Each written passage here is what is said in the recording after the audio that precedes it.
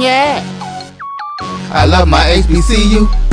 And boy, I love it, love it. I love it, love it. I love my HBCU. And man, I hope my team they won one. Yeah. I hope my team they won one. Yeah. Man, I hope my team they won one. I hope my team they won one. Yeah. I tune into the HBCU Sports Lab to see if my team won or lost. If they lost, I'm quiet as a mouse. But if they won, keep tab. I'ma do the dab, yeah. Dr. Cavil, he know what he be talking about. Mike and Charles, they know what they be talking about. They compress the analytic data with this hip hop. If you know them like I know them, they gon' tell you if your team, if they won or lost, and who the ball. So listen to Professor, yes sir, and pay attention, cause he gon' teach a lesson. This is Dr. Cavil with Inside the HBCU Sports Lab with Mike Washington and Charles Bishop. Mike Washington is out on assignment, so we brought none other than Mr. Daryl Wade, Houston Astros Youth Academy Director, and has a heavy hand in the Cactus Jack HBCU Classic. We're going to get him to talk a little bit more about this Classic and talk about these HBCU programs and why this is exciting and important. With that being said, welcome to episode 362 of Inside the HBCU Sports Lab radio show and podcast, a show that's covering the sporting HBCU dash for all things HBCU sports from our institutions large and small. From the NAIA to the NCAA, we share insights and information on the HBCU sports culture, HBCU athletic aesthetics to facilitate the story of HBCU athletic programs in the business of HBCU sports. I'm your host, Dr. Kenyatta Cavil, along with my co-host, Mike Washington and Charles Bishop. We're filming from our home studios and sending a signal live to KSWA's 1230 AM studios with the Texas Radio Hall of Famer. That's multi-Hall of Famer Ralph Cooper in the beautiful home of Texas Southern University from Houston, Texas. Today's episode of Inside the HBCU Sports Lab is sponsored by THG Agency, LLC. THG Agency, a company that provides sporting and education consulting and data analytics. With that being said, welcome to the show, Mr. Daryl Wade. How you doing? I'm great. Thank you for having me on. It's our pleasure. Again, this is Daryl Wade, Houston Astros Youth Academy Director. I've had many great opportunities to speak with him just about his love of the game, just in life in general, particularly, and it's happy to have him here. Let me break this down a little bit as we're using this as our news early part of the show when we break it down. You've heard about this, but we wanted to make sure you got a chance to really get in and talk about this. This is the Cactus Jack HBCU Classic. Is set to make its debut at Minute Maid Park on Friday, February the 17th through Sunday, February the 19th. The Classic will be first of its kind held in Houston, Texas. Astros hosted by MLB Urban Invitation that exclusively features historical Black colleges and universities back in 2013. The inaugural 9-game tournament will feature Houston's area Prairie View A&M and Texas Southern University, and 4 schools from neighboring Louisiana and Mississippi. That will include Southern University, Grambling State University, Jackson State University, Mississippi State University. 2,500 fans each day will receive an exclusive Travis Scott bobblehead presented by Cactus Jack Foundation. I got to make sure I'm there early. I want me a bobblehead. So, what was the fruition of this tournament coming together? Well, I guess it started around maybe about this time last year. My staff and I, Dwayne Stella, we go to spring training every year with the players and work with the manager and the coach. So we were having just a brief discussion with Dusty Baker about the possibility of having a HBCU tournament here in Houston. And of course, he said, "Yeah, y'all need to try to do that." We came back. We had a new boss. And we went to her before we could finish the conversation. She said, "Let's do it." We started off going to have a small schools, like some of the small schools around Texas. We realized that Texas Southern being 2 minutes away from the stadium, 3 minutes away from the stadium, it didn't make a lot of sense not to include them. Then we said, well, Prairie View is local too, so we got them. Started thinking about them, and we realized, well, let's try to go all D1, and that's what we did. We reached out to those other 4 schools. They all jumped on board, signed contracts to be here. So we're really excited about this opportunity to put it on. We are, well, we know of, the only one that has had a complete HBCU roster, and especially playing in a Major League ballpark. So we're excited about that opportunity. Dusty said it best right before the World Series that for the first time in many years, no African American would take the field in a World Series game. And not that this tournament is going to change that immediately, but I think it'll give our kids more of an opportunity to at least be seen on the national level. We have it broadcast nationally on Saturday, so all those teams will get to play on national TV, and then our local sports are going to carry it to the 5-state network. So all those schools will get those games back at their campus in their city. Yeah, so excuse my rudeness. I should have made sure I said that they're away with the MLB champions, world champion, Houston Astros. Right. Make sure I put that out there as you talk about Dusty Baker and his support in actually saying, yeah, let's do that. I know that's usually a part of their training camp.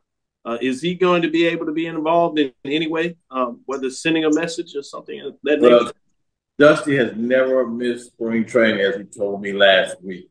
But right now, there's a possibility that they're going to fly him back to at least meet with the team and players Thursday night, as we have a team reception here. If not, we're going to try our best to get Dana Brown to come down. But we're thinking that Dusty might be here. Reggie Jackson will definitely be there speaking to the kids. So we're excited about the opportunity we have for these kids to see, Dusty, hopefully, and for sure, the only black general manager in Major League Baseball, and then, of course, Hall of Famer Reggie Jackson. We're speaking with Daryl Wade, Houston Astros Youth Academy Director. We're talking about Astros Foundation Cactus Jack HBCU Classics set for February 17th through the 19th, 2023. As you know, Minute Maid Park, home of the World Series champion Houston Astros. Charles, you want to ask a follow-up question? Yeah, I wanted to ask, and we've seen classics with regards to football, even basketball, but the uniqueness of the classic in this baseball realm. I wanted to ask this question, especially with the Astros now with a black GM. How important is it with regards to this classic in terms of connecting baseball with the African American community? Well, as we all know, baseball is probably the least attended by African Americans, probably, but we feel like we're going to try to make this event a homecoming type event, like an HBCU homecoming event.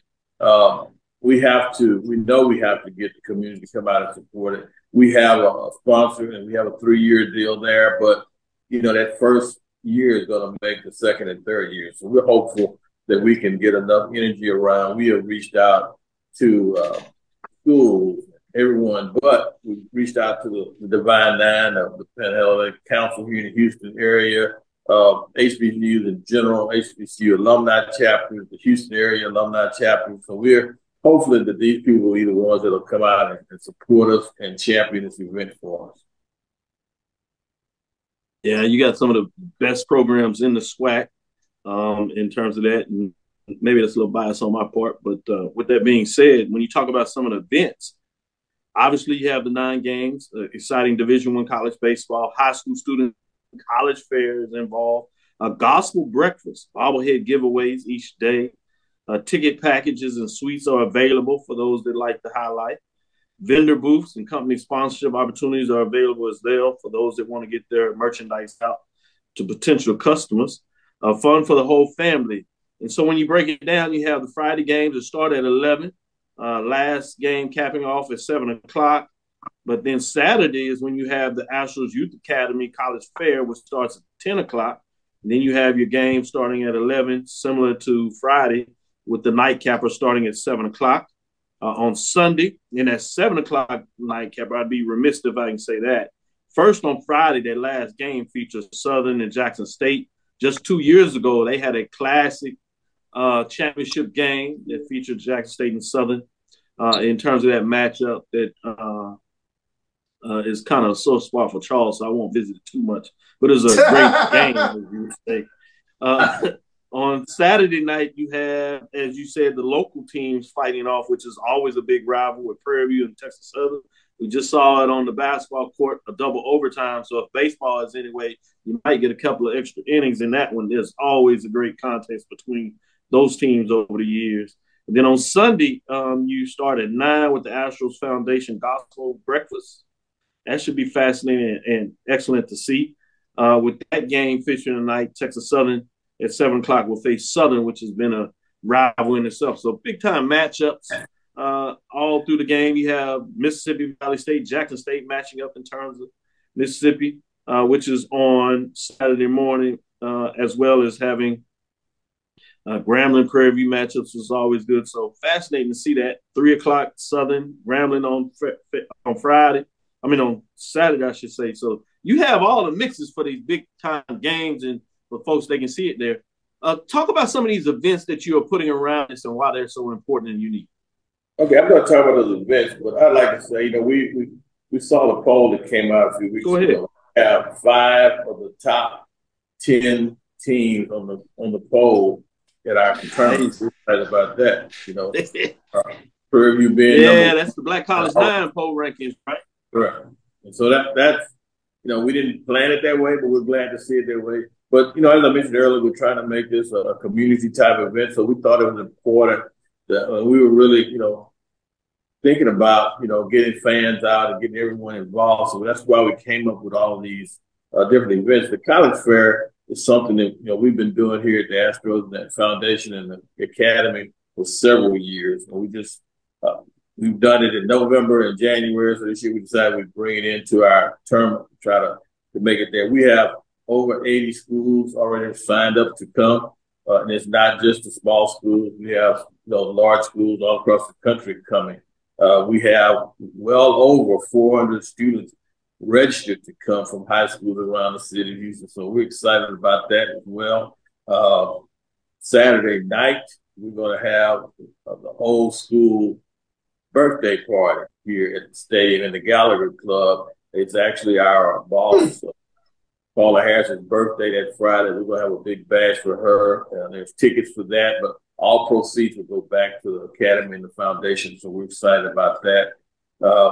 As I said, we got to get people out here. On Sundays, we like to go to church. So we were hoping to still get people out if they'll come to our gospel breakfast. We'll have a comedian, national comedian, Marcus D. Wiley, who's a local guy, who's going to perform for our gospel breakfast. And we're excited about that. There are tickets available for that. But with that ticket, you get to all the games on Sunday. Ticket prices are $10 a day, and I don't think you can beat that anywhere right now for a college baseball game, especially 3. Oh, good stuff. Good stuff. I'd be remiss if I didn't give you a chance to put out there anything that we didn't ask you at this time. I think we covered it pretty good. But one thing that we are doing, and it's not something that we've kind of publicized, but we have reached out to all the universities with these athletes, not just baseball athletes. If they will send us their resume, we're going to put up a virtual book and send it to all of our corporate sponsors as well as Major League Baseball to try to help these young men and young women in these schools get an opportunity to get a high-paying job for these major corporations and, of course, in Major League Baseball. Here, I'm getting a little older, but I tell everyone that I get to hire at the Academy, I'll help you get in the door, but I want you to go down the hall. So hopefully, some of these young people will get to go and be another general manager someday. So those are the kind of things we're trying to do. This is, I hate to say we're not trying to make money, but we're trying to make an opportunity for all these kids, not just the players. Out of those teams, kids, how many will get drafted? Probably not that many, but all of them say they played a major league ballpark one day. Oh, yeah, it's beautiful. As we let you go, we'd love to get you back on as we get closer to the event, maybe get some updates and see how things are going. We might even get a chance, if we can work together, maybe even to do a show and do a couple of interviews from dignitaries at the event. We'll see if that makes sense for you and if that will work for you. We'd love to do this. We think this is a great opportunity for HBCU Classics. When we get a chance maybe to bring you back on, we'll start talking about your connection with HBCUs and how you even got into baseball. But in this one, I wanted to make sure we got the information out on the 2023 Astros Foundation Cactus HBCU Classic. We appreciate I want to say thank you. We really appreciate the opportunity. And it was our pleasure. I need a copy of that HBCU photograph you had that behind you for my office. Yeah. You like that? I'll see if I can make it happen. For somebody like you, you deserve it. I'd love to be able to put that here in my office at Minute Maid Park. Would be great. All right. That'll work. No doubt about it. Thank you, Mr. Wade. We'll be right back after this quick break.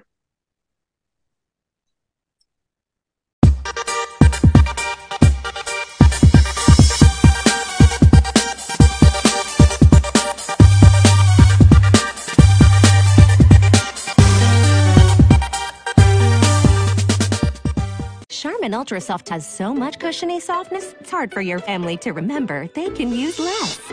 Sweet pillows of softness. This is soft. Holy Charmin. Oh, excuse me. Roll it back, everybody. Sorry. Charmin Ultra Soft is so cushiony soft, you'll want more. But it's so absorbent, you can use less, so it's always worth it. Now, what did we learn about using less? You gotta roll it back, everybody. We all go. Why not enjoy the go with Charmin? Since 2002, Empowerment Resources, Inc., a nonprofit organization, has empowered more than 1,500 youth and adults in Duval and surrounding counties through its programs Journey into Womanhood, Girls Mentoring, Life Skills for Teens, and parenting education coaching. To get involved with programs, volunteer, or donate, visit www.empowermentresourcesinc.org. Follow us on social media, facebook.com/empowerment.resources and instagram.com/empowermentjax.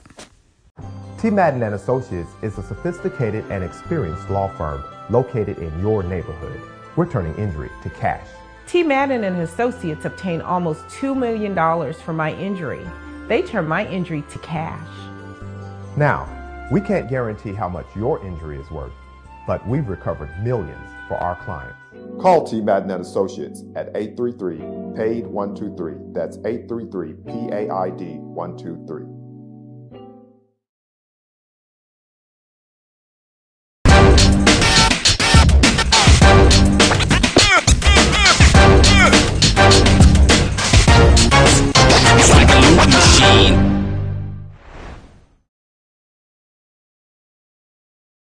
Press the analytic data with your hip hop. If you know them like I know them, they gon' tell you if your team, if they wanna lose, and who the ball. So listen to Professor, yes sir, and pay attention, cause he gon' teach a lesson.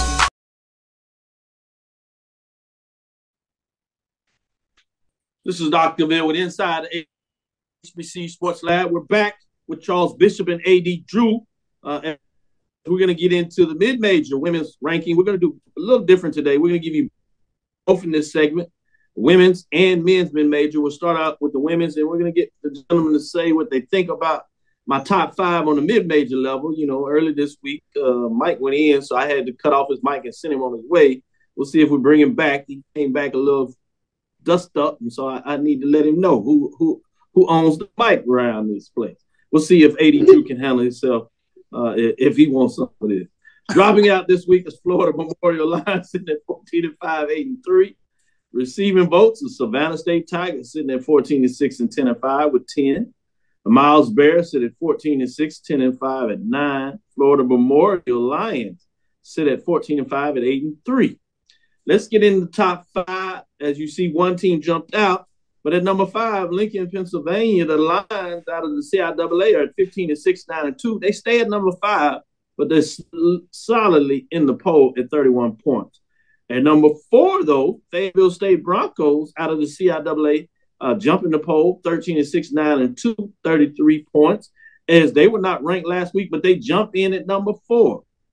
At number 3, West Virginia State Yellow Jackets sit at 16-3, 11-3, 43 points. They remain in the 3 spot, bringing us to number 2. The Russ Bearcats had a great week, and they were off, but they still, with everybody else fluctuating, they were able to move up. They moved up 2 spots, 13-3, 7-0, undefeated at 54 points, chasing down number 1 out of the SIAC, the only SIAC team, but they're at the very top, is Tuskegee Golden Tigers, sitting at 17-3, 14-0, undefeated in SIAC play as Monday. They have 6 points, 60 points as they continue to get it done. We're going to jump to the men's, and then I'm going to get your thoughts on either or both of these poll rankings. In terms of the men's, in week number 4, Claflin, as they drop out of the polls, receiving votes are none other than Claflin Panthers. They still at the top receiving votes, so they just dropped out. Basically number 6, if you would. 15-4, 7-4, 25 points. Tuskegee Golden Tigers are receiving votes at 16-6, 11-4. Miles Golden Bears sit at 16-5, 12-4. AD Drew talked about this last week, really about that rivalry, and it was a good one down there as Charles got to be a part of the play-by-play of that matchup, getting it done in so many days. It was in so many ways, I should say, as Mo Carter was also doing his thing as the commentator there. Winston-Salem State Rams, 15-5, 7-4, are outside looking into the top 5. So who are the top 5? We have a new one at number 5 this week, Belanda Smith Panthers. 15-3, 5-7-2, 45 points. They were not in the top 5, but they find a way in as Claflin falls out. At number 4, you have Savannah State Tigers, 14-6, 12-4. They move up a spot from number 5 with 54 points as they're still rolling. At number 3, you have Virginia Union Panthers sit at 18-4, 18-2, playing some good basketball at the CIAA, 58 points. They move up a slot from number 4 last week, bringing us to number 2, Tougaloo Bulldogs, 19-1, 7-0 as they're undefeated. 3 first-place votes are looking solid. They caught up a little bit with Langston, but not enough to close the gap, 75 points, but still remain at number 2. Langston Lions continue to roll. First team 20 victories in our men's poll rankings. That's Division I or Division II, NIA for that matter. They sit at 21 wins, just 1 loss, 15-1, 5 first-place votes, 78 points, and they are at number 1, getting it done. So you see Langston Lions remain number 1 in week number 4, as much as Tuskegee Golden Tigers do as well as the women. Let me go to you, Charles, first. Men's and women's, what do you think about the poll rankings, Charles? I think you're on target with the women's poll rankings. Watch Tuskegee up close. They play some tremendous basketball. Curious, no mention for Winston-Salem State. They're right there on the heels of Fayetteville State, both 4-1 in conference play. I saw Fayetteville State was able to make it into the conference rankings. But I like where you're going. I like it this week. I definitely think Russ with a week off, they held position, if you will, and then Tuskegee playing some tremendous basketball. You take a look at them; they're 9-1 over the last 10. They won 8 in a row. You have very few teams playing as hot as they are right now. So shout out to both men's and women's programs at Tuskegee. I saw the men's get some love in there on the men's side as well. So good poll this week. Charles, while I got a little time here, I want to ask you, how was your experience down there? You know, you're in Miles, Birmingham. Oh, man. You had the rivalry game. And so we don't always get a chance to talk in this depth. Obviously, we are embedded in the SWAC territory, so we get to feel the vibe. You know, this week we just had Prairie View and Texas Southern. And the men's side went to double overtime, and the women's game was pretty close for a while as Prairie View kind of stretched out late. But you saw the atmosphere here. Talk about the atmosphere, if you would, in regards to Miles Tuskegee. And I'll ask the same for Drew as well. It was electric, Dr. Cavil. When you talk about 2 rival teams and with the crowd sitting down on top of you, anytime a ball rolled out of bounds, student section was going to pop up and be in somebody's face. And that's how close you are on the action. And it was a rivalry in every sense of the word. I mean, it's been a long time since I've seen that amount of vitriol that was going on in the game, after the game. You know, so much so to the point where Miles' coach, I mean, he really had to literally just decompress for about a good 45 minutes after the game. Just sat there, just staring off into space. I was like, okay, this is what a rivalry is supposed to look like. So I enjoyed it very much. I'll take my hat off to Miles for the hospitality down there. Great atmosphere with Miles and Tuskegee. Man, I'm glad you got the experience. I'm glad you shared it with us. Before I get you in the poll ranking, AD Drew, talk about your experiences. You know, Charles gets to see it as a visitor. You know, a commentator doing the color did an excellent job, I must say. I'll make sure you don't tell him I said that.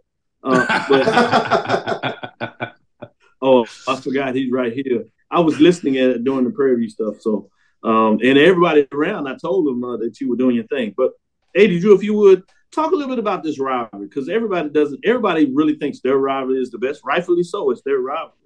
But we get a chance to expose it from a different perspective. And you being an alum, you've been in there and coaching. Talk about how intense this Miles College Tuskegee University rivalry is. Both men's and women's, really any sport, I should say.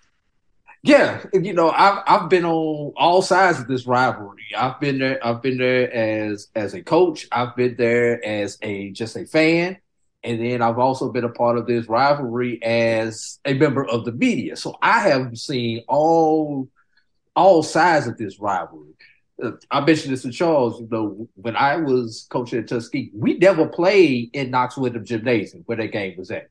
So honestly, that was the first time that I actually experienced that rivalry on the campus of Miles College. I have been to games in that facility, but it was never our game. It was never a Tuskegee game because that game always got moved to a larger venue because of the crowd.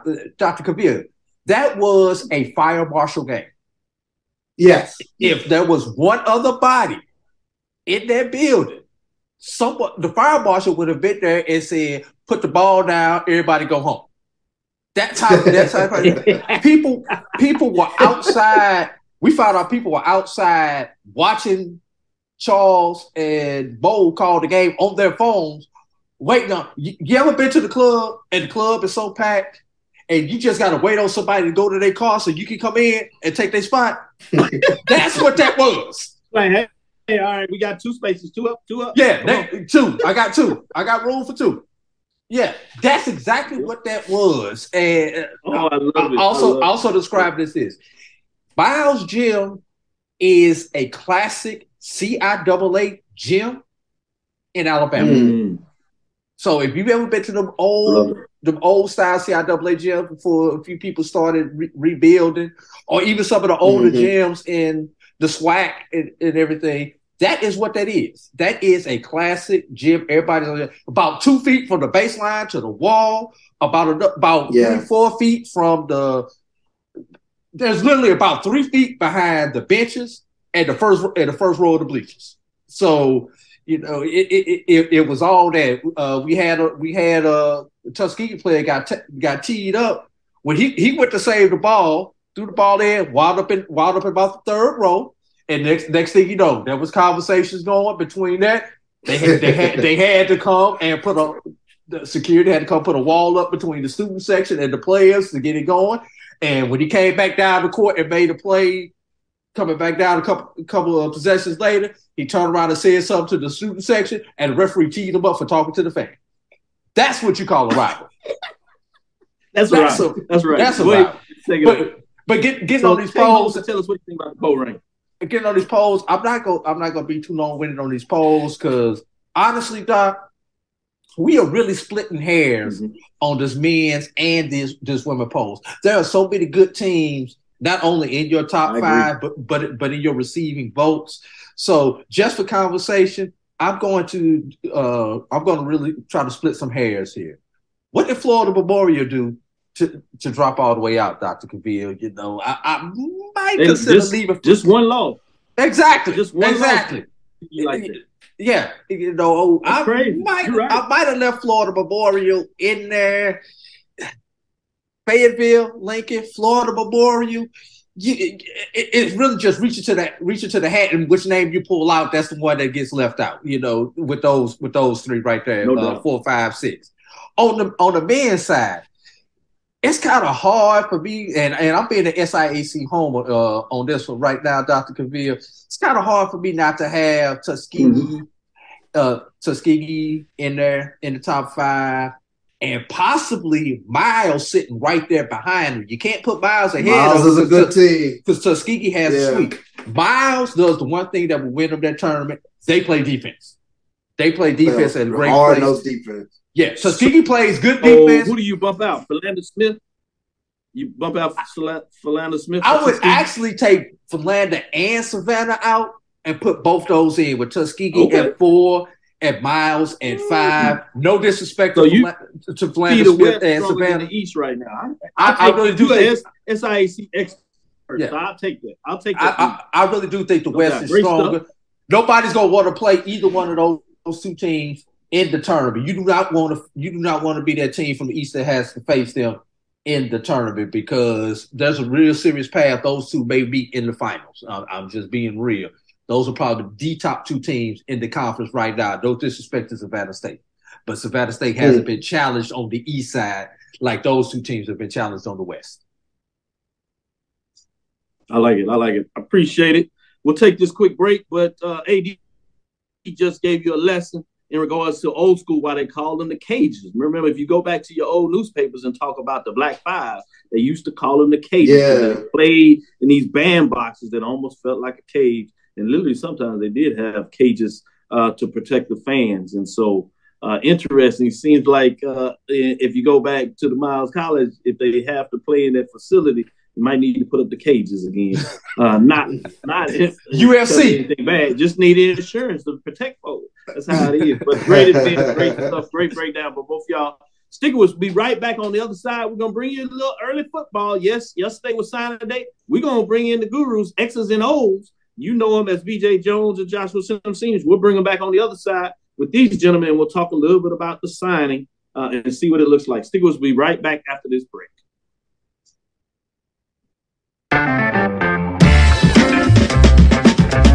Your ad could be ran here. MyJBN.com/support. MyJBN.com/support for more information.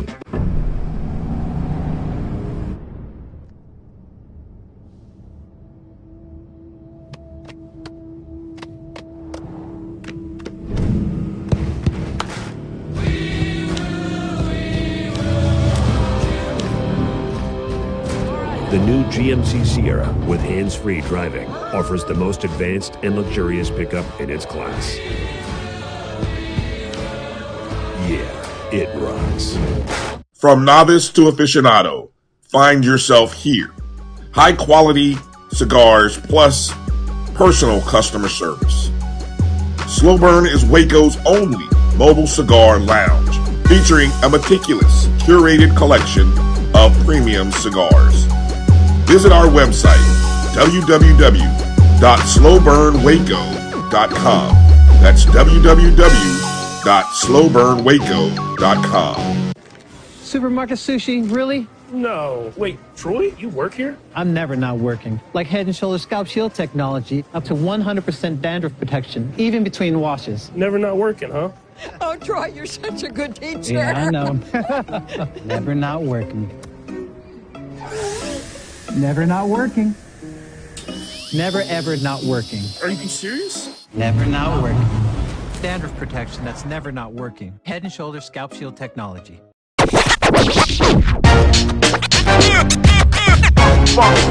It's like a loop machine.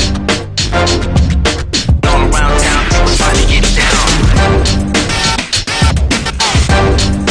Analytic data with your hip hop. If you know them like I know them, they gon' tell you if your team, if they wanna lose, and who the ball. So listen to Professor, yes sir, and pay attention, cause he gon' teach a lesson. Compress the analytic data with your hip hop. If you know them like I know them. This is Dr. Cavil with Inside the HBCU Sports Lab. We have X's and O's. You know them better as BJ Jones and Joshua Sims Sr. bringing you some new framework, new way to see this. I'm excited about this project, X's and O's. And I certainly wanted to give y'all a chance to jump on here and talk a little bit about, with all of us, and Charles, and see what he has to say about signing day. It was a big day for a lot of HBCUs, and I know you kind of open things up on HBCU Nightly. For those who don't know, you can follow BJ Jones and Joshua Sims Seniors on Twitter. They do Twitter Spaces. BJ Jones will do his Twitter Spaces on Tuesday when he does it. And Joshua Sims Senior does it on Wednesday, HBCU Nightly. They'll spread it out when they're big comments and times to open it up, so you might be able to catch them other days of the week, but primarily you certainly can catch them in. And if you just follow these gentlemen, you'll certainly know when they're going to go live with the rest of their team. Oftentimes I'm in there providing some information here and there, but I try to stay out of the way because these brothers are good at what they do. With that being said, yesterday, as I continue to say, it was a big day for a lot of institutions, or at least excitement for a lot of folks. And it's good when you get African-American Black people excited. We get a chance to smile because oftentimes we're dealing with other things in this world that doesn't allow us to smile as much as I think we should. So most folks were smiling. I guess there's probably a couple out there maybe frowning about their coaches and what they did or didn't do. But we'll get on that in terms of what that looks like. Let me start with you, Joshua. First, give some people that hadn't heard from this perspective. We kind of teased it out a little bit. Tell us, what is X's and O's and what it's going to be about? Yeah, Doc, man, X's and O's is the brainchild of my brother BJ Jones and myself, man. We kind of teased it out. We've been teasing it out now for a few weeks, man. All kind of brought to fruition by the good Dr. Cavil. And literally, man, this is an opportunity and a take for both guys who both played in college. BJ Jones at Southern University, North Carolina Central University for myself. Both played the game, both coached the game. We actually played on two different sides of the ball. I played on the offense, which is normally the X's. And BJ played on the defensive side, which is mostly the O's, man. And, it gives us an opportunity, or you can go vice versa. It doesn't really matter. But it gives an opportunity for us to be able to really take the level of expertise that we have by both playing the game, coaching the game, and now being on the media side, being able to be analysts, to be able to give a different layer of perspective, a different layer of insight, different mindset, and really kind of a much more deeply analytical component to the game of football, man. And so me and my brother, man, we complement each other really well, man. We complement each other like Kool-Aid and good sugar. Honestly, man, it's a good compliment, you know what I mean? And so you guys will get a chance to see both of us together in X's and O's. And this is something we rolling with, man. This is something from now on, I'm myself as well as BJ, we're conscious about the fact that, like, when they get one, they get the other. You don't get peanut butter without the jelly. You get the jelly with the peanut butter. You put it together. It's a phenomenal football-based perspective conversation and sandwich, man. So we're excited, man, Doc. We really are excited, man. We're excited to bring this to the world, man, so they can hear us and see our perspective. I like that. BJ Jones, share your perspective of what they can get with X's and O's. I mean, the biggest thing is, man, looking at the game through the eyes and the lens of what a coaching staff would. I am guilty of still watching games that way, where, I'm looking at alignments and realignments and who's adjusting where. And, hey, that quarterback, if he looks one way, he's going to throw that way, almost just looking at it from a defensive coordinator position. Hey, what do they look like, from guard to guard? What are the tackles like? Are there some mismatches there? Could I blitz here and exploit this? That's why when you see me at games, I'm usually in the end zone because that's the view that I want, and that's the view that I break the game down from. So taking this game that we all know and love and just bringing a different element that a lot of people really don't, never really thought about or never had it broken down, but just breaking down the game and making it simple. And couldn't ask for a better partner in crime than Josh. Josh, playing on the offensive side of the ball on the collegiate level, he has a lot of knowledge. Look, I've seen offensive playbooks in college. I'm glad I played on the defensive side of the football. But we're going to have fun with it. And people are really enjoying it already with the things that we've done already. Yeah, I will say that for sure. There's a little picture there. In the picture in the middle, you have Erica, Howard grad, that is going to kind of shepherd and see if they can keep these young men on the straight and narrow, which will be certainly hard to do that. But one thing in this matchup that's always fascinating to me is BJ Jones. I always know that you like to watch the game from the field. Same with Joshua. And now I get to see that because I'm always up in the booth and I like to sit back because I'm analyzing all this stuff as I do my writing and journalistic. And Charles always told me about it. It's a different perspective on the field. And obviously with what he's able to do with the pregame show, he always told me, he said, man, Cavil, it's different now. You want to get down on this field. So I'm going to go to you, Charles, to maybe give a little word of advice as you'd have to deal with me co-host the show. All right. And you've grown, far exceeded any of my expectations in regard to our partnership and doing your own thing with Neely with the pregame show. I'm so excited and proud of how you took that and ran with it. And that's my same expectation for these guys. We brought them into the show, did Sunday thing. Now, don't disappear. I know how y'all get so famous, then you ain't got time for me. Don't do that. I need y'all ears. But with that being said, anything other than that, Charles, give them some words of wisdom, if you would, in regards to expectation. I know they've been in it, but we always can share in terms of how we learn and grow. I think they're going to enjoy the experience. They both are very passionate about football with regards to the respective sides of the ball, and I've grown to enjoy listening to both of them break down games. One of the big things that I had an opportunity to experience being at the field level was just hearing the conversations that are happening on the sidelines in regards to what is happening and what the coaches are seeing. So to bring out that perspective, if you can dive off into that, that's always, I think, a fascinating part that I don't think fans really get an opportunity to experience, is just the way coaches are seeing things and the way they adjust on the fly. So anytime you bring that stuff to the forefront, I'm sure you guys will do a tremendous job with it. I'm looking forward to listening to the show and really, gaining a better football knowledge. We can always learn even more. I think I know a little something, but when I hear guys who play at that collegiate level, it always takes it to a different level. So I really appreciate what you guys are going to bring to the forefront. Much love, Chuck. Much love. Appreciate that, Charles. Oh, certainly. Joshua, let me ask this before we get in this top signing day and who y'all see as the top programs and pick on. We'll do that in the next segment before we get out of here. I know there was, both of y'all chimed in this, BJ Jones, which was fascinating.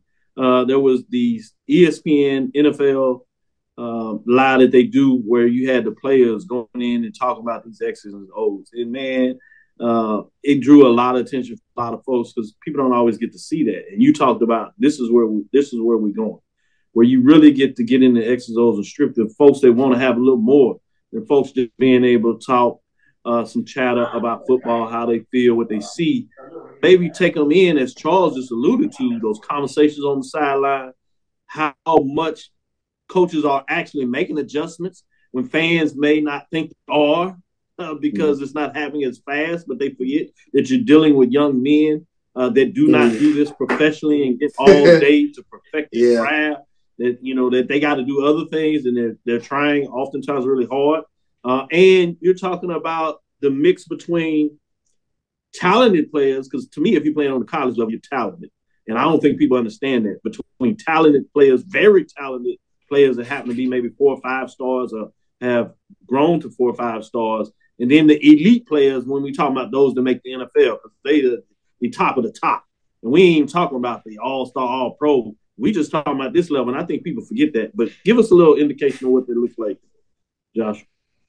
Yeah, man. I mean, the difference and the variance in each level, man. I was a really good high school football player, right? Got to college and now I'm on a team with a whole bunch of guys who are really good high school football players. And then, you come into a room on that perspective, and then you get guys who are all conference, they all American, and they really, really set themselves apart, and they're really, really, really talented. Right. And then some of those guys, you get the opportunity to watch them and they go to the next level, and they end up going to the NFL. And those guys are exactly as you call it. You talk about the elite of the best, the best of the best are the guys who get that opportunity. And the same thing happens at HBCUs. For HBCUs, those guys, you look at a guy like James Houston this year, who came from Jackson State, who had an opportunity to get into a rhythm later on in the season. The expectation was that he was able to get into a rhythm from the moment he stepped on the field. He stepped into that rhythm and finished the season really well. I'm already started looking and analyzing who are the guys who are going to be able to do that as well this season coming up. You even take another guy like a Jacoby Durant, goes to the LA Rams. They don't have a great season, but he has a standout season as a rookie, as a DB. He played a lot in the nickel, played a lot at the dime, and the Rams are known for giving a lot of different defensive looks. From an offensive perspective, what I kind of always see and what we're always going to do, because I know you use the example of what I posted on with the NFL Live guys, is I'm always still looking at the game from a coach's perspective. Very, very so. My brother BJ Jones said, man, I tend to not like to spend all of the game on the field. I want to spend half of the game on the field, half of the game up in the box, or close as high as I possibly can see. Because as an offensive coordinator, my ability to make adjustments and changes from what I see from a bird's eye view is very much more impactful than for defensive coordinators. They got to be in the thick of it, making adjustments and making changes from what they see. They're going to be able to feel the momentum shifting of a game. It's much more different for an offensive coordinator than it is a defensive coordinator. So, I did, man. I was a really good high school football player, man. All conference, all region. I was the man in high school. Got to college, got in a room full of guys like Giovanni Irvine and Corey Harris. All of these guys who was all conference, all conference already by the time I stepped on foot on 1801 Fenway Street. And I just had to wait my time, man. I found my way through special teams, dog. I ain't even, you know what I'm saying? I ain't getting no passes thrown. That's real talk. It grown men out there. When you're a freshman, you find it real clear. It grown men. Hey, pull up that picture in terms of the FCS top 10 list.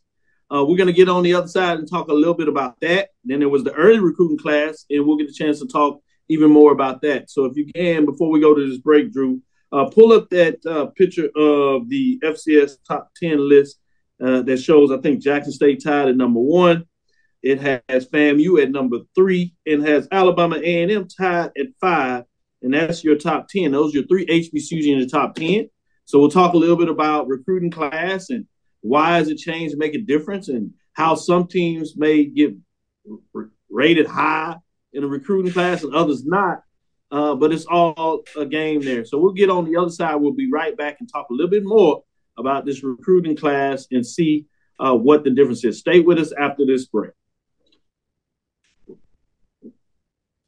Thank you guys for what you do for HBCU athletics. This is a fantastic avenue for all of us. This is our ESPN, so we love what you guys do. Brian, AD, Roy, all you guys at BCSN. We really appreciate what it is that you guys do for us.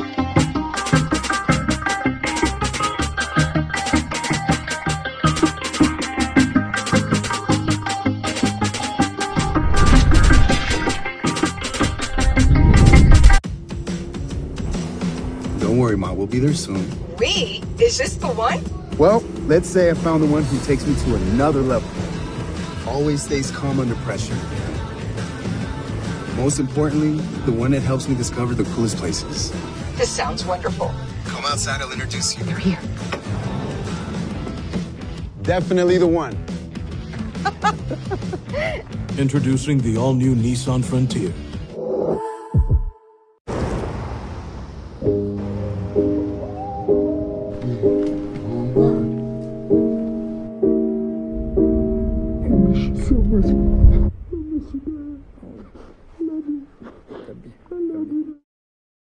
At CDW, we get speed as the new currency of success. Our team spends way too much time tending to outdated applications and software when they should be focused on driving application agility and innovation. CDW Amplified Development Services modernizes software and application development to help accelerate innovation and digital transformation. So you mean building new applications, UI, and mobile interfaces? Well, you said you needed to innovate more quickly.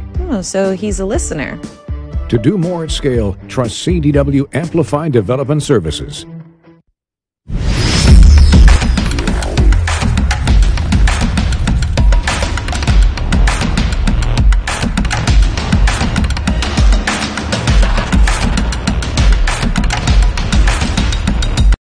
Press the analytic data with the hip hop. If you know them like I know them, they gon' tell you if your team, if they wanna lose, and who the ball.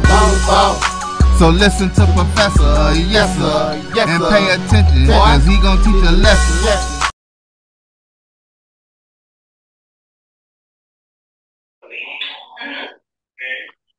This is Dr. Cavil with Inside HBCU Sports Lab with Mike Washington, Charles Bishop. Mike is on assignment. And we have those of X's and O's, at least 2 of the 3 of the crew here, which is BJ Jones and Joshua Sims Sr., as you know more about them. With that being said, Charles, I know you wanted to add something as I teased out the top. And we'll get into the ends. What were you saying there? Yeah, well, I was really excited about National Recruiting Day, but the thing that really intrigued me was everybody putting their schedules out. And once I started looking at the schedule, especially on one particular team, it took a lot of excitement away from it because I saw the first 4 games essentially were road games, especially looking at the #1 recruiting class of Jackson State. But the first 4 games literally was South Carolina State, FAMU, Southern. Then you get an FBS team. I was like, wait a second, what is this? So, you guys break this thing down for me with regards to taking a look at National Signing Day.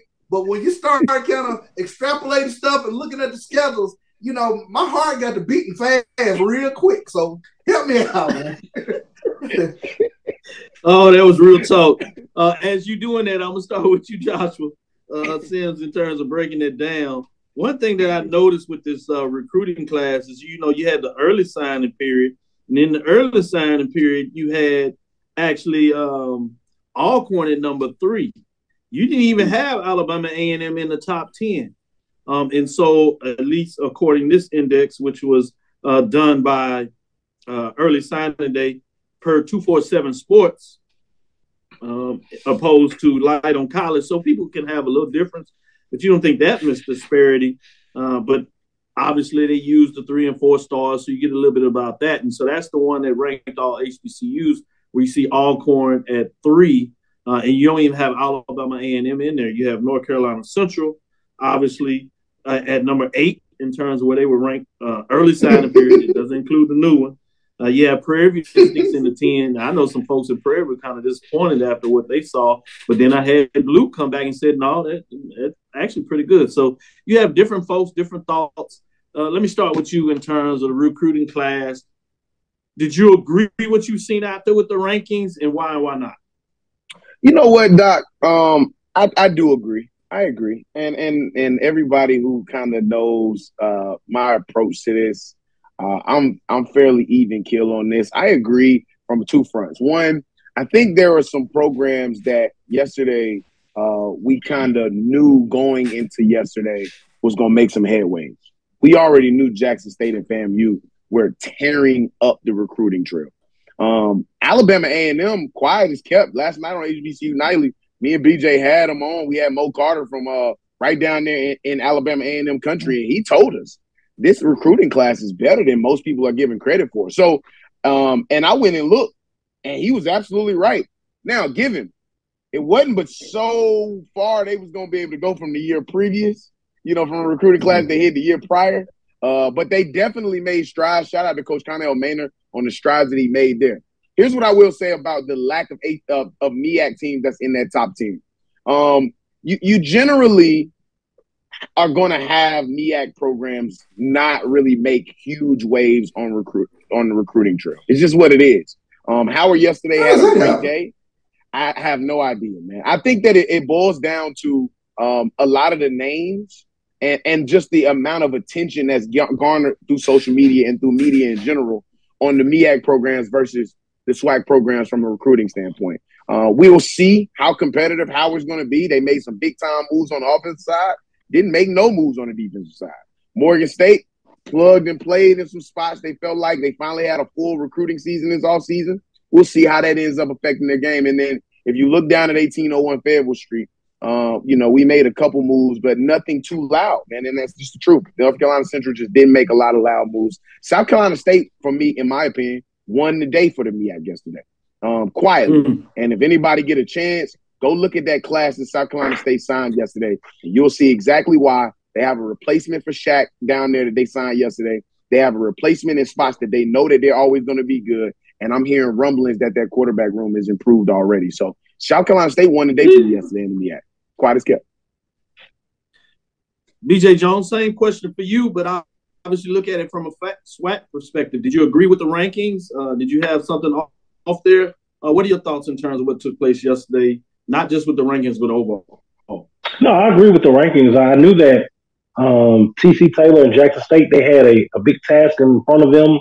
Lost a nice little portion of their roster, but they did a great job of replacing those guys, man. I'm excited about a few players that Jackson State was able to go and get. And then FAMU, man, they lit it up. And I think that this is the year that a lot of the orange and green faithful, they're looking at this year as probably, if not now, then when, if ever. because I mean they have that type of talent down there. A team that I think people are sleeping on from a recruiting standpoint is Hong Kong. I like what they did in the early signing period. I like the way that they closed late. Alabama A&M sneaky, has a sneaky good class.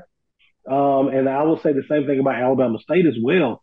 They came along late, but if you look at some of the guys they brought in guys that are close to competing for jobs day one on campus, and that's huge. Charles, you want to jump in and ask a follow-up question? Yeah, actually, Alabama State is the one that I'm real curious about because I thought when you take a look, especially at the SWAC East, that they're coming. They're right there. I saw with that defense last year with the big corners and the physicality. I saw what they're trying to do down there. So I was really curious in terms of what Alabama State was able to do yesterday, BJ. Man, they hit it hard on the defensive side. You saw them really show up on the defensive line. They hit the receiver side hard. Remember, they lost Jeremiah Hicks, and he's now in New Mexico. Their best receiver, the kid that wore 80, he was, I think, just a freshman or sophomore last year. You did see them bring in the junior college quarterback. They lose Miles Crawley to Grambling, but then they bring in a junior college quarterback that has an arm and that can sling it around the yard a little bit. And they addressed the running back role. Santo Dunn did a lot for them a year ago. I think that he was a one-year guy, a grad transfer. So they go in and they refresh that. So if they can get that quarterback position figured out, Alabama State's a dangerous football team. Let me follow that up and ask this MEAC question, Josh. Norfolk State wholesale changes yesterday with regards to what they brought in. Who is that team that could actually challenge North Carolina Central in the MEAC? Yeah, man. To your point about Norfolk State, before I get to who I believe can challenge North Carolina Central, Norfolk State signs 38 guys yesterday, and from what I'm hearing, they're not done. I'm hearing that they're looking to sign even more kids between now and the next transfer portal period. Norfolk State is going to look like a completely different team this year. Dawson Oldham is going to have the task of trying to put together this roster, even during the spring with the guys he's got that's early enrolled, that just to get some sort of camaraderie and motion moving. I still believe they're about 2 or 3 years away from being able to compete. But I think that when you see a move like this, it's intentional. Very similar, if I have to say so myself, to what Connell Maynard did last year. You bring in a whole essentially brand new class of guys last year, what Connell Maynard did.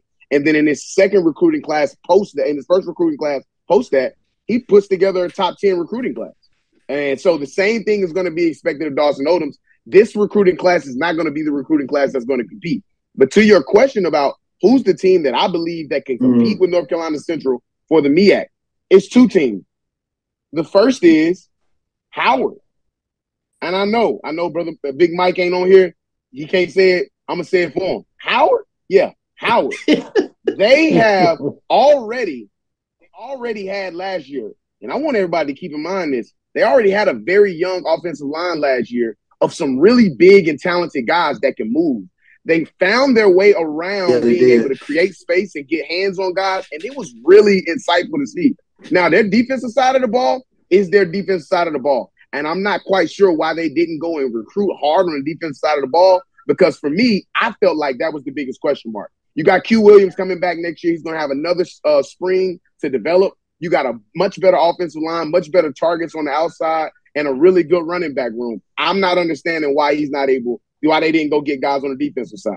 But the second team is the team that everybody knows. They're the big bad wolf. They're the boogeyman of the conference. And they're the team that we just haven't found a way to beat. South Carolina State.